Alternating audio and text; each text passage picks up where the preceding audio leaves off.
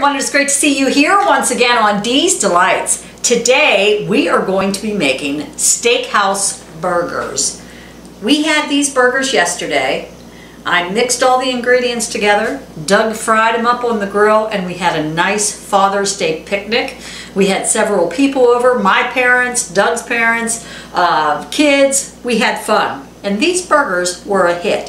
So July 4th is coming up. If you want a good burger to throw on the grill, I think you'll like this one. So what you're going to need for today's recipe is 2 pieces of white sandwich bread, and we're going to remove the crust and cut into 1/4-inch pieces. 1/3 cup milk, 2½ teaspoons kosher salt, 1 teaspoon freshly ground black pepper, 3 cloves garlic minced, 1½ tablespoons of Worcestershire sauce, 2 tablespoons ketchup, 3 pounds of ground beef. They recommend 80 to 85% lean. 3 scallions, very finely sliced, and those are optional. If you don't want scallions, onions. I'm going to be using onions today. And then, of course, this says that it'll make about 8 hamburgers. I made about 12 from this batch. I actually doubled the batch yesterday and got 24 burgers. But I put about 4 ounces into a burger press. And I've measured it out, 4 ounces of burger. That way they were all even when they were cooking on the grill.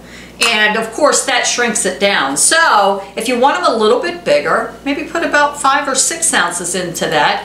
And then you'll have a little bit bigger burger and you might get 8. But I got 12. So let's get started. What you're going to want to do is have your grill preheated on high heat while you're mixing all of your ingredients. Well, I'm not going to be cooking these on the grill today, but I will get my little George Foreman grill out and I'm going to have lunch with this burger. So we're going to first, in a large bowl, we're going to mash the bread and milk together with a fork until it forms a chunky paste. I know, sounds kind of gross, but it isn't. It's really good. So instead of a fork, I have this handy dandy little masher I'm going to use. That worked out well.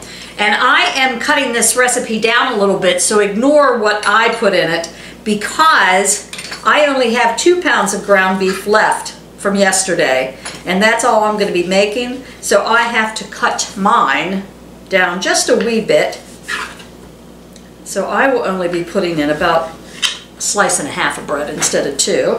And then again, you can cut this down or double this recipe like I did yesterday. It worked out great. I prepped them up in the morning, had them in the fridge, and then we just took them out and put them on the grill.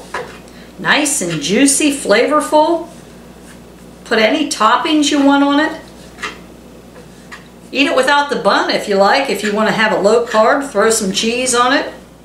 Okay, so first let's put our bread in there. Remember, crustless. Throw it in a large bowl, not a small, a large. You're going to need lots of room for this. And let's add our milk. That would be 1/3 cup milk. Start mashing it. With a fork, whatever you got, just mash it till it looks like a chunky paste. So next, let's go ahead and add the salt, which is 2½ teaspoons of kosher salt. We're going to add the 1 teaspoon of freshly ground black pepper. I'm just using regular black pepper. Our 3 cloves of garlic, or you can use the dried minced garlic. I would be using 3/4 teaspoon for 3 pounds of this hamburger.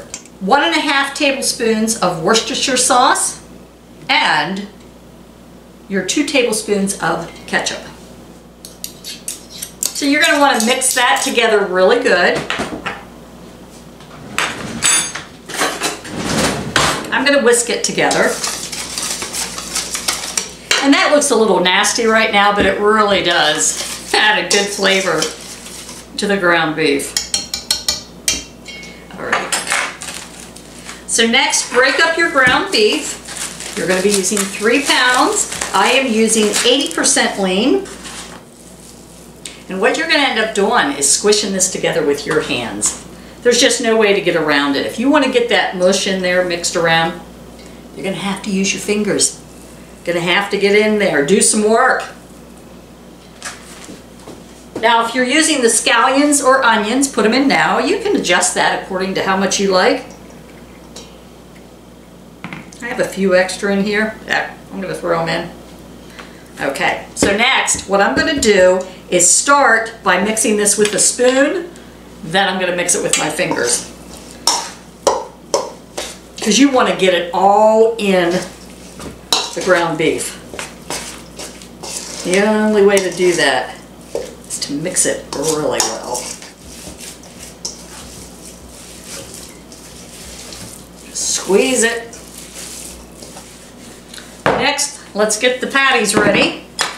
And I'm gonna fry it on my George Foreman grill because I'm not gonna heat up the whole grill outside. So I'm gonna go ahead and spray mine a little bit. Now, if you're doing this on the grill, before you heat it up, brush it with a little bit of vegetable oil. That way your burgers won't stick. You can also freeze these, which is fantastic. All you have to do is put them on a cookie sheet, lay them out, get them frozen till they set, then put them in a resealable baggie, pop them in the freezer for up to 3 months, then just take out how many you need the night before, put it in the fridge to thaw, then you can fry them up. Great way to do that. That's what I'm going to be doing with these.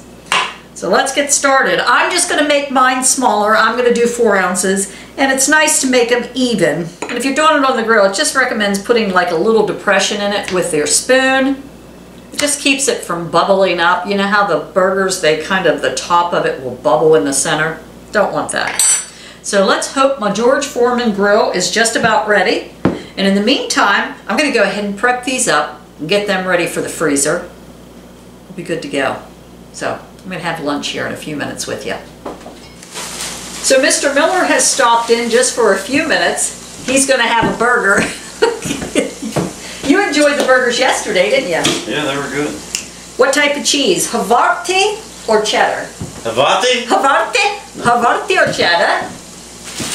Cheddar. Cheddar. Cheddar's better, huh? Just good old American cheese. If I can't say it, I don't want to eat it. Okay, let's see here. Ooh, that really flattened it up. Okay, my burger's done. Look at the difference from being on the grill. They just turned into one little flat thing. Now, if you don't do it in a George Foreman, it's going to be about double this thickness and really, really good.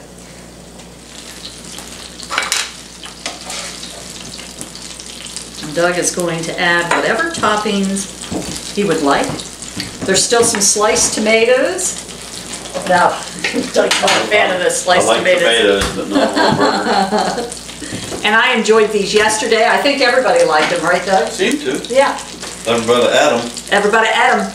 So thanks for joining me here once again on Dee's Delights. I hope you enjoy your Steakhouse Burgers and have a wonderful July 4th. See you real soon. Bye-bye.